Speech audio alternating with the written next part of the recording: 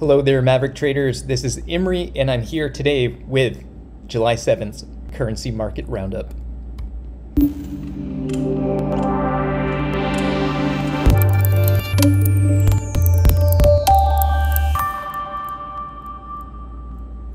Well, it was a lively session today, and there's a lot to talk about, so let's get right into it. So the equity markets continue to rebound. Surprisingly, in my opinion, I'll be honest, I thought that last week, we had a very bearish close after testing one of the moving averages, and the markets defied my personal expectations. So let's see what we're going to get. But the rebound wasn't limited just to equities. We also saw cryptos and commodities and risk-on currencies appreciate as well. Big news in crypto world, and I'll be talking about that a little bit later.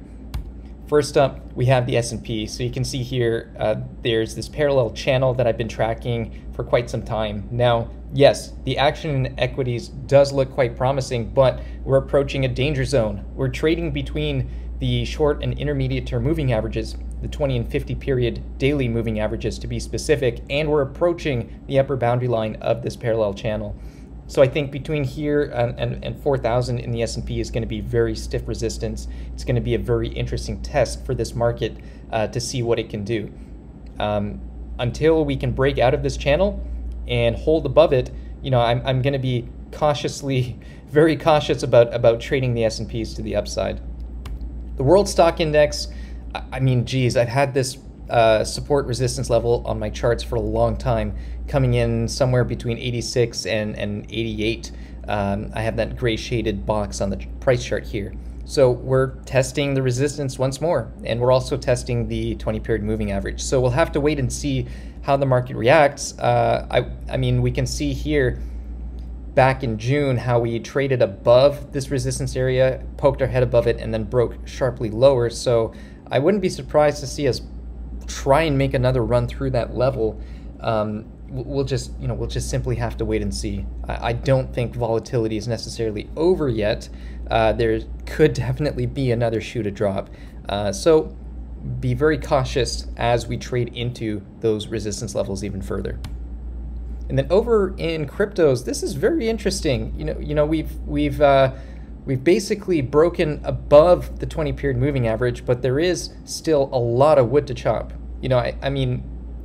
2,800 to about 3,100 in this cryptocurrency basket is going to be incredibly stiff resistance. Now, there is quite a ways to go before we retest that broken support level. So I am cautiously optimistic on cryptocurrencies.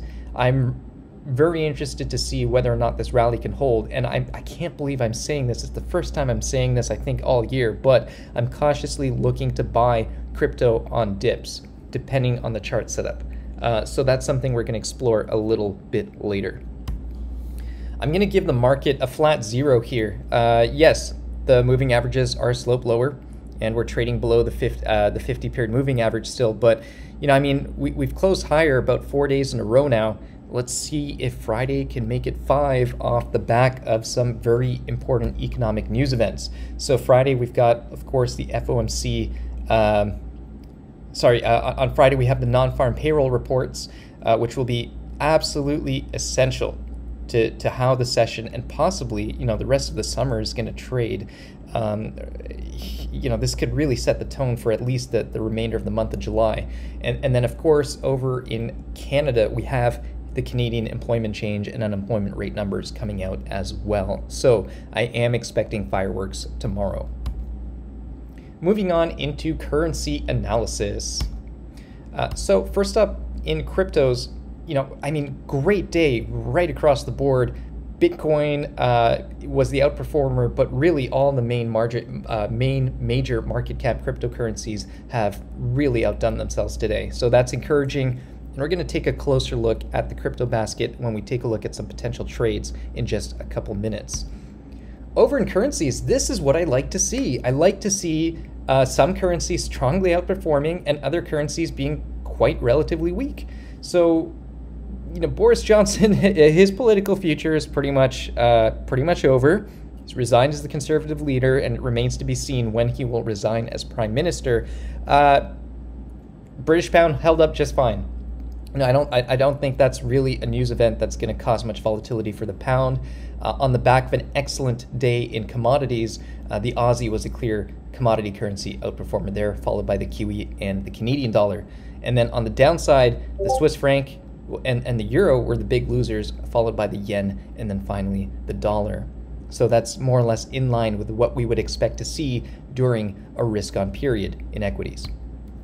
So coming across, so when it comes to velocity scores, I really like the idea of pairing the Aussie and the pound against the euro and the Swiss franc, and possibly, depending on tomorrow's trading, against the dollar and the yen. Not much more to say there. All the cryptos, lots of good positive velocity there as well.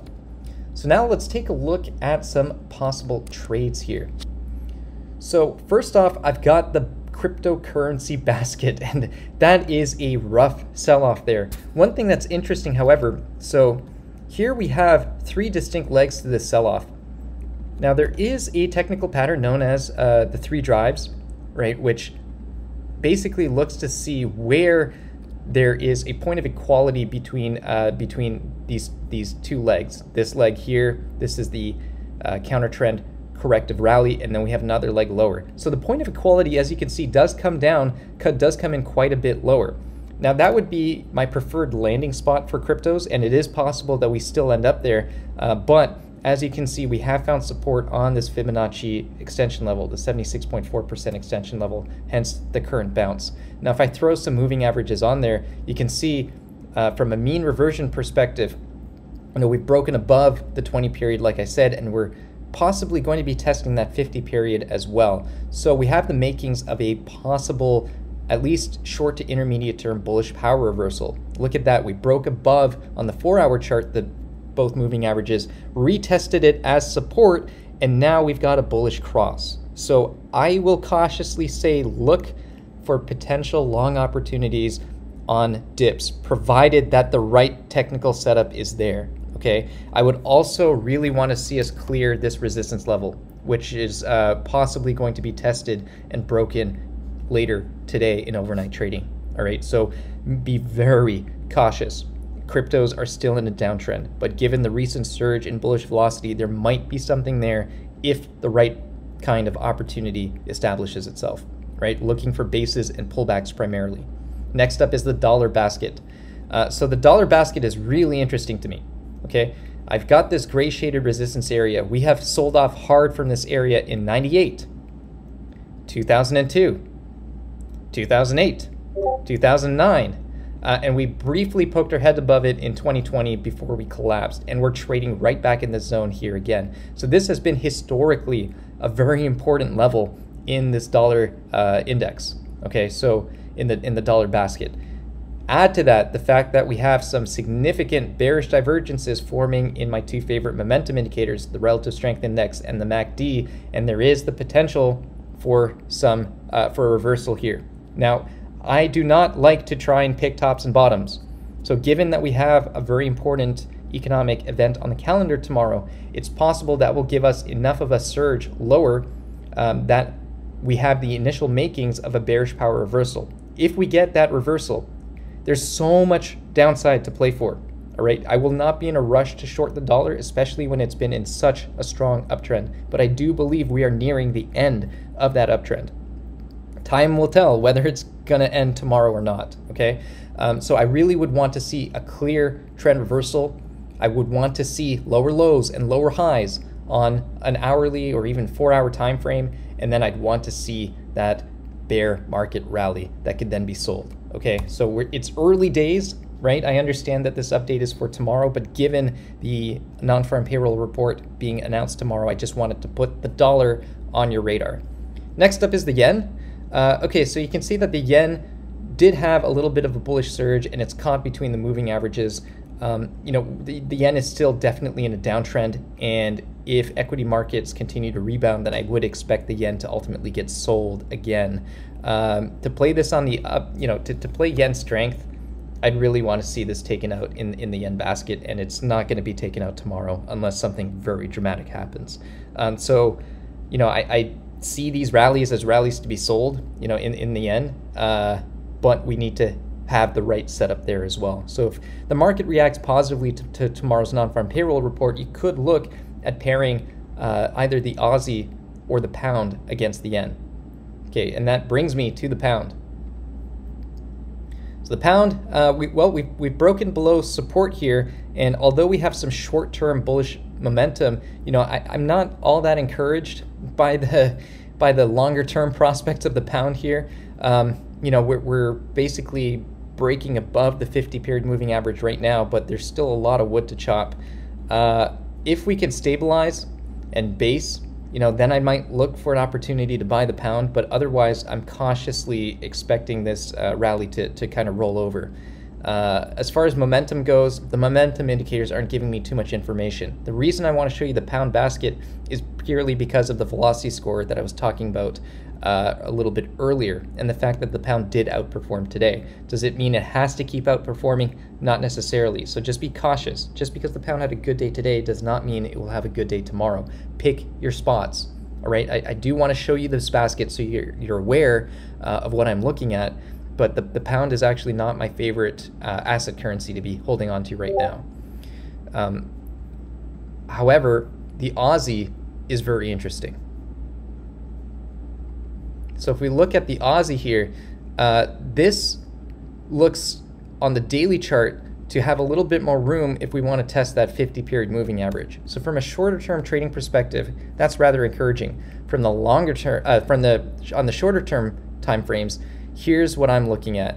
We have what looks like a left shoulder, a head, and then a right shoulder to complete this inverted head and shoulder setup.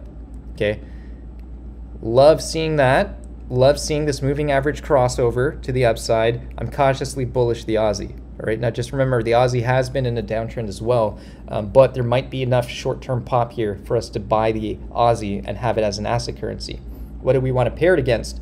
Well, I think, you know, we did talk about the yen, but I think the Swiss franc and the euro might be better bets. So here, the Swiss franc, we have a bearish moving average cross, and we might be pulling back to test this prior support level, this prior resistance level, which might now work as support. You can see this was resistance, hemmed in prices in 2020, and then in 2022 and late 2021 as well. So if we are going back to test the zone, that's more than enough room for a short-term play on the Swiss franc. And then finally, I've got the euro.